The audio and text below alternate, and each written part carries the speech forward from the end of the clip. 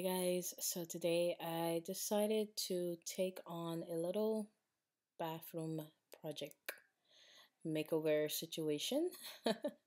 This is my kids' bathroom. It is original to our home, which was built around the mid 2000s, around 2006-ish. Okay, so yeah, everything in here is pretty much original. Besides the pink color, I think this was the previous owner. Um, I can tell by I could tell by the different colors throughout the house. I lost track how many colors were in the house, but there was a lot. So this is like a pink peach color. And as you guys could see, I cleaned the walls using a clean mop head with the spray mop just to clean the walls off. And I also scrubbed the tub. And yeah, I plan on refinishing the tub with a tub tile kit. So to prep the tub, you have to clean it really good. Take off anything that is stuck to the tub, stickers, things like that. This was on here when we bought the tub, well, bought the house. So I'm taking this off finally. I believe this used to hold the shower head. Okay. So I got that off, scraped off all that gunk. Also took off the old vent grate, and you guys are going to see I'm going to update that. So I cleaned the tub twice, scrubbed it twice. You could see how shiny it is from the glare from the LED light. I have a work light that I use for projects. So yeah, I scrubbed it twice, but I actually scrubbed it again after painting. And the reason why I'm painting before refinishing the tub is because I want to reduce the chances of paint falling onto a newly refinished tub. Okay, so I covered the entire tub with plastic. This is plastic that you could get in the paint section at your local hardware store. Okay, or you can go to Wally World. But yeah, and this is also to keep paint out of the tub so I don't have to scrub this off again. Okay, so I'm taping this down completely on the tub shower surround using painter's tape and a plastic drop cloth or plastic, paint protection plastic, whatever you want to call it. All right, so I did the entire tub surround, okay? And I try to keep my lines very straight so only the walls were visible. Okay, I did not tape onto the actual wall, just the tub shower surround. All right, to start and prime, I'm going to be using the zinsser. I mess this up all the time. Zinsser primer. It is a no sand primer. Really awesome stuff. Okay, I'm gonna use this and first cut my edges, cut my corners and just use a hand brush. Okay, and then I'm gonna go in with my paint roll and roll the walls. You just want a nice thin layer of this on the wall. The reason why I primed the wall is because I really dislike this pink peach color. It had to go, so I wanted to make sure none of it was visible through the new beautiful gray shade that I painted the bathroom. I also used this primer to prime the ceiling. Okay, I wanted to repaint the ceiling. It just had a very dingy white look to it.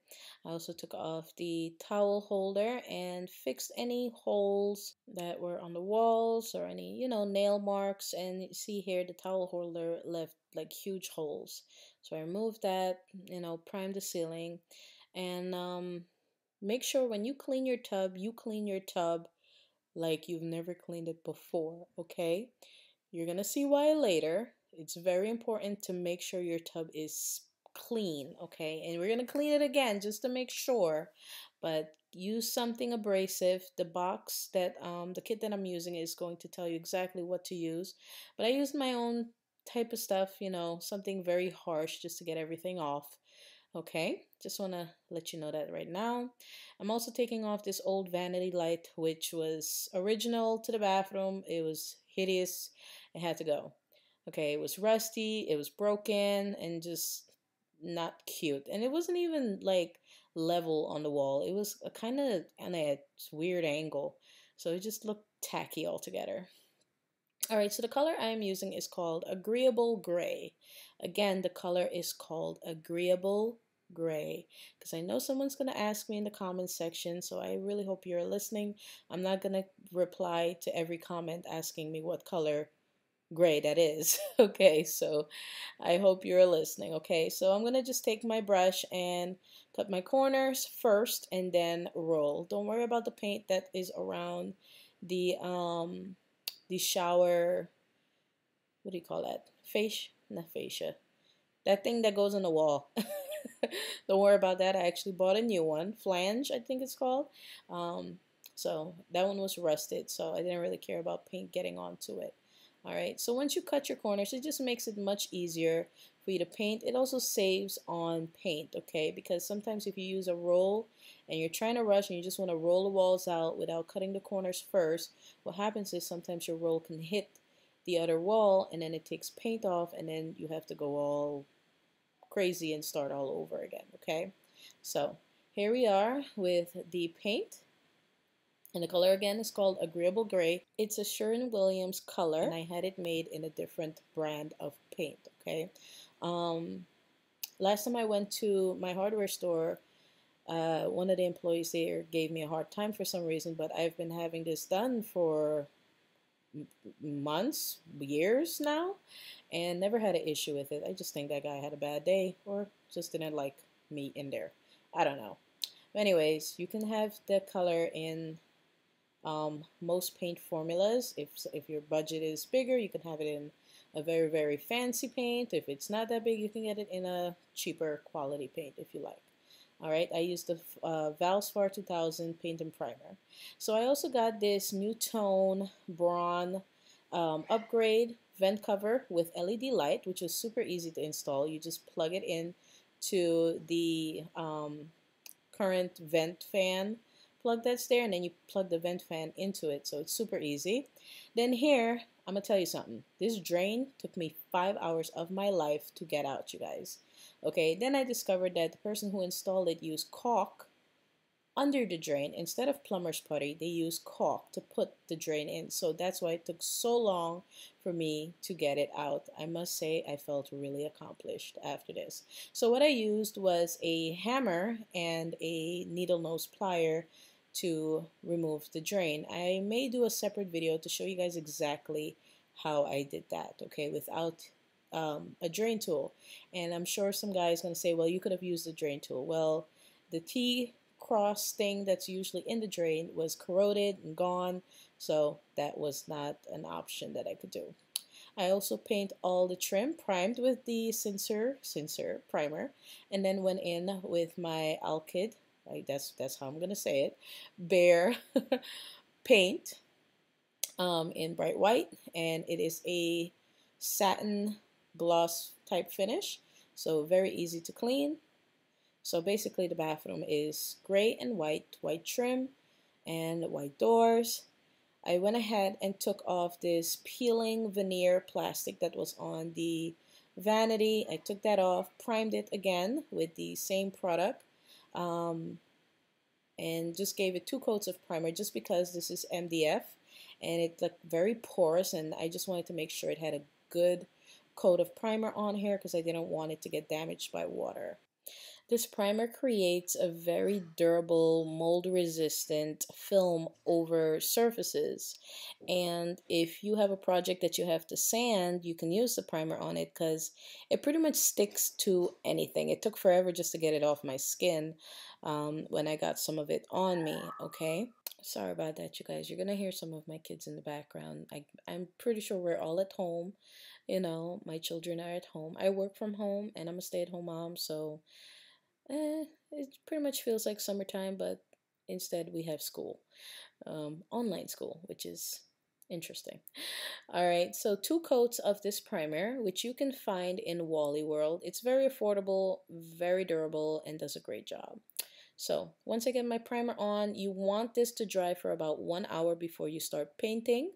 Okay, and the paint I'm using is a sample size. I didn't want to spend too much money on a bigger container of paint. It's a sample size container of valspar paint in a satin finish.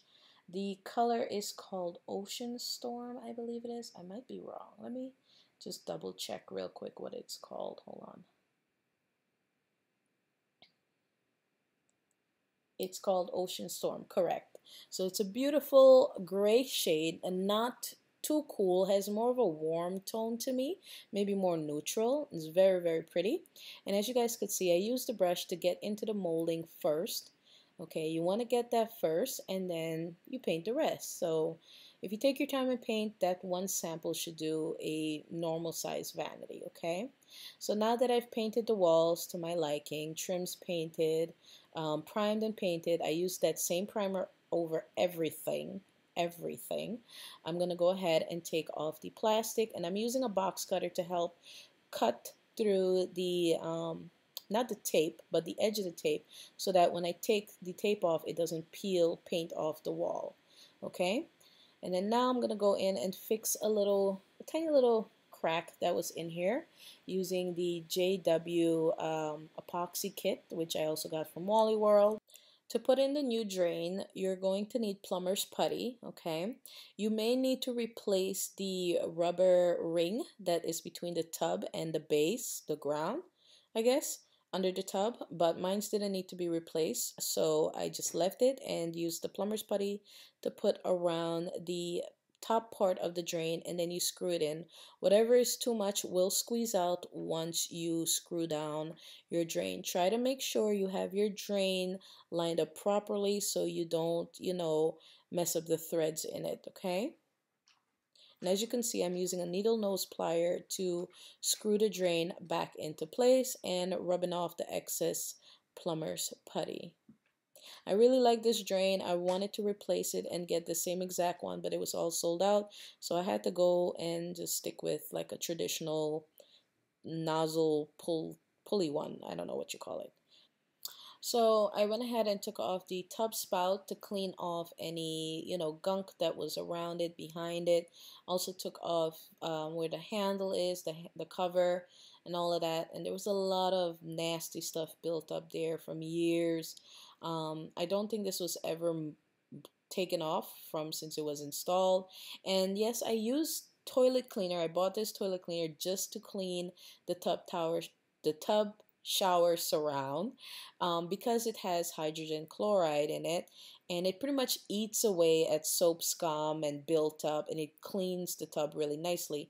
The only thing about it is it messes up chrome. It tarnished the chrome, and I discovered that because I assumed my water tarnished the drain, which I had to replace. It tarnished the drain, the new drain, so I had to replace it with another one. Okay, so yes, you can use this to clean your tub and prep it for this kit that I will be using, but try not to get it on anything that is chrome because it will damage it. Okay, so I'm using the JW epoxy, steel epoxy kit to fill in the deep chips that are in the bottom part of the tub. And this is a fiberglass tub shower surround, by the way. All these tools, these little plastic tools, you can get in the dollar section in most dollar stores or Wally World. They also have a little dollar section there, okay? You don't have to spend a whole lot to get, some okay tools. I'm not going to say they're professional, but they're okay, okay? And get you some sandpaper. You need sandpaper because you're going to need to sand this to make it smooth again. Try your best to get it into the chips. Okay, as good as you can get it, smooth it over. Even if it has a little bit on top, that's fine. You're going to sand it to smooth it out to make it perfect. I know it does look dark. Yes, it looks dark, but that's why we're refinishing the tub, because the tub is not going to be this off-white biscuit ivory color anymore. Okay, and this product requires 4 to 6 hours to dry. I just let it dry overnight just to be on the safe side. I sanded it dry, and then I went in with water and sanded it wet. And then now I'm going back in with the toilet cleaner, and this is where I messed up by using the toilet cleaner while my chrome was on, and it messed up the new drain. And as you guys could see on my scrubber, I had a round sandpaper attached to it, and this kind of did double duty. It cleaned and sanded the tub shower surround as I was cleaning it and getting it ready to refinish it. A lot of the parts that I'm removing from the tub I really wanted to replace, but some of them are just really hard to find just in stores, so they will have to be ordered online. I did buy replacements, they just didn't work. Okay, before you mix your tub kit, please make sure that your shower tub surround is completely dry and free of dust. Get yourself some tack cloth. This will help get the dust off. Get yourself a vacuum, something. Just get all the dust off, okay? When you mix this product, this is the Rust-Oleum Tub and Tile Kit. When you mix this product, please take your time and mix it. I mixed this before I started taping off my tub tower surround just to let it sit for a tiny bit. It does have a very strong odor, okay? So I suggest wearing a mask when using this product. Also get a fan and turn it the opposite way so it sucks air from out your bathroom, especially if especially if it's not a bathroom with windows, and have the vent on, okay? Here's another thing. The kit requires that you use high density foam rollers, which are awesome. Yes, but you're going to need a lot of these. 1 to 2 rollers is not going to do it. This product is an epoxy acrylic formula, and it eats away at the foam rollers. For the first coat, I actually used about, I think it was 5 to 7 rollers the first coat. Okay, you guys, first coat. Okay, also I suggest, yes, you can use some small ones to get into, like, you know, the little spaces between the tub spout and the drain and the handle and all of that, but I suggest getting a wider roller. I ended up going to Home Depot and getting wider rollers, which were much better. Oh my gosh, much better. I got the second and third coat done in half the time that it took the first coat, okay? Again, go in with your box cutter to cut the tape. Well, you know, score just a little bit so you could take it off as clean as you can. The left side, I kind of missed it there, so I ended up peeling off just a tiny bit of paint, but I reprimed and repainted that area. Okay, so this is how the tub looks from the old ivory biscuit color or whatever that was to nice and bright and white. So for the floors, I am going to clean off as much paint as I can. Anything that is bulgy and thick, I'm just going to scrape off. I tried using this tool that I got from the DG store, but it's dangerous and it doesn't work. So don't buy that. It was $3, waste of money. Okay? So get all the dust off the floor. If you have to, you know, use a product that will get any oils or grease off the floor. I use acetone. I actually use this for acrylic nails and stuff like that, or nail polish, and wipe the entire floor with it. And then for my tile, I'm using a peel and stick tile that I got from Home Depot. It's $24 a box, and it covers 20 square foot per box. I bought 2 boxes. The bathroom is about 30 square foot. I also brought this product called Stick and Stay, and I'm using a adhesive, I'll call it a spatula, to spread this product out. You just want a nice thin layer of this product, okay? Nice thin layer. You don't want too much of it because it will squeeze out between the grout lines if you plan on grouting, which I did grout this tile. Okay, the tile has a 6-year warranty on it, and yes, you can put peel and stick tile over existing ceramic tile. Okay, that's the point of this tile. It's supposed to be something easy that most homeowners or renters can do without damaging or whatever. I don't know much about doing this to someone's rented apartment, but I suggest doing floating floors, which you don't glue anything down. Floating floors are literally what they sound like, floating floors. So you can easily take them up when you move and take them with you and use them again somewhere else, okay? For this project, you're going to need a box cutter, a ruler of some kind. I used a level because I couldn't find my ruler, and a pencil. Okay, you're also going to need maybe like little clippers if you have to cut around little, you know, molding and trim and things like that, okay? So just take your time and do this. There were times where I just get very frustrated installing this tile, and it's not because the tile was hard to install. It was just me making mistakes as far as measurements. When you see when you rush things, they don't turn out right. So sometimes you just have to take a break, walk away, and come back after having a snack. Okay. And baby wanted a snack. So I put on a thin layer of the stick and stay adhesive, and then I put on my tile. Absolutely love the tile. It's been about a week now since I've done this, and the kids love it. I love it. Super easy to clean, and it keeps the bathroom nice and bright without it looking super dark.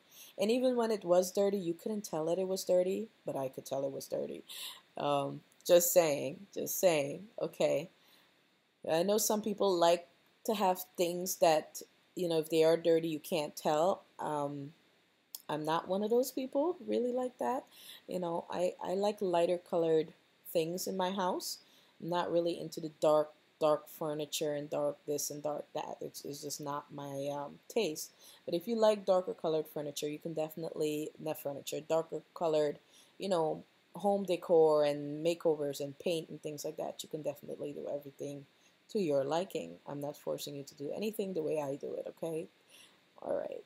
So I'm getting into a very tight corner right here. And as you guys can see, I have gloves on. Please wear gloves when using the stick and stay, okay? And please, if you're cutting tile, peel and stick tile, or floating floors, please don't cut it on top of tile or flooring that you already installed, because if you miss, the box cutter is going to put a little cut into the tile that you already installed. And I say this because it happened to me, so I had to redo some tile that saw had a little cut on it. Okay, all right. Maybe if you're not picky, hey, it won't bother you. But me, I'm gonna see it and it's gonna bother me, and I'm gonna think about it, and I just changed it so I didn't have to do all of that. Okay. And make sure you press down very, very hard onto the tile, okay? If you have a weight, a heavy weight or something that you can rub over the tile, that will be great to help make the tile, stick onto the stick and stay and the existing floor. But I just used my body weight. Like, I was all over the floor. I weigh like 195 pounds. I'm pretty sure it's on there. All right. And again, I did put spacers between the tile because I did grout this tile. So here is the first piece that I cut for the toilet base, but what happened? I forgot what happened. Oh, it broke. So I had to do a whole new piece.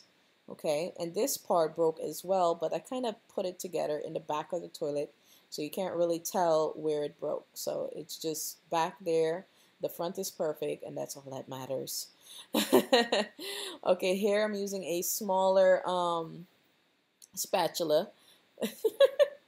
A spatula that I got from Wally World. It comes in I believe this one came in a set of 3, I think, or maybe did I just buy 3? And I'm using a pre-mix grout that I got from Home Depot. It does not have to be sealed. All of that is already in the product. I absolutely love this product because I used it on my kitchen backsplash, and so far it's been about almost 2.5 years since I did my kitchen backsplash, and I have no complaints, no issues, no nothing. All right, you do not want to spread this grout all over the tile. Just try to keep it close to the grout line, spread it in a 45-degree angle, and have your bucket of clean water and sponge ready to wipe it off. You don't want this to dry on, on there for an hour. It's gonna take you forever to clean this off. I promise you. So do small sections at a time and clean as you go. So I did that small section, and as you guys could see, I'm just wiping off the excess in a 45-degree angle. You can also use a circular motion, but please don't apply too much pressure. Make sure you squeeze out a lot of water out of your sponge, because if you don't, all you're going to do is wet the grout, make it super runny, and then when you clean it off, it's just going to take the grout out of the grout lines. Okay, so take your time, small sections at a time, small sections at a time. It's tempting to just do the whole bathroom and then to come back with the sponge, but if it dries, which it will, it's going to be very hard to clean this off. So do small sections again at a time. All right. And I did cut the tile to fit around the door frame. You can see that's the old brown door frame color. I am going to prime that and paint inside the closet. I haven't done that yet because This flooring tub took a lot of energy out of me. Um, I don't have as much energy as I usually do. I'm not as mobile, I guess, or flexible as I usually am. I catch a lot of pains with this belly, you know. So, you know, when I start feeling any type of way, I do slow down and I take a break, you know, and get myself together before I start doing anything else. I'm not going to push myself to a limit where I can, you know, hurt myself. All right, you guys. So we're nearing the, well, not end, because you get to see the before and afters in the end of the video. But here I'm just using tub and shower kitchen caulk around the toilet. Make sure that's what you're using to caulk around your toilet and caulk anything in your bathroom, okay? And I'm putting up some hardware and fixtures here. This is a towel holder, a hand towel holder. Make sure you follow the steps to actually install these things. Don't try to rush it and just put the screws in the wall. You know, make sure you do it right so this way it doesn't fall off. Okay, you guys? I promise you, if you do it right the first time, you're not going to have to do it again a second time. All right, so this is a quick before and after. There's a bunch of pictures that, you know, I kind of want you guys to see. I'm not completely done. I still want to get a new door for this bathroom. I have to get a new door handle for the linen closet. I still have to work on the bathroom countertop. I'm debating if I'm going to replace the sink. I have to put in a new vanity light fixture, which I already ordered, but it has international wires. So I'm working on figuring out exactly how to do that. And yeah, there's just a couple of things that I have to do still, but I think it's a big difference than how it was before. The kids absolutely love their bathroom. They enjoy taking showers now, so that's nice. That's nice for me and my nose. All right, so if you guys are wondering, again, the color of gray that I used on the walls is called Agreeable Gray. The peel and stick marble tile is from Home Depot. The stick and stay glue adhesive for the tile I got from Lowe's, I believe. The gray on the cabinet is called Ocean Storm. The kit I use for the tub shower surround is from Rust-Oleum. Okay, and make sure you get yourself a mask. Make sure you get yourself a measuring tool like a ruler, pencil, box cutter, and you know, just really clean your tub before you even try this. Make sure it's completely dust free. I'll see you guys very soon in other videos that are related to this one. Love you guys. Bye.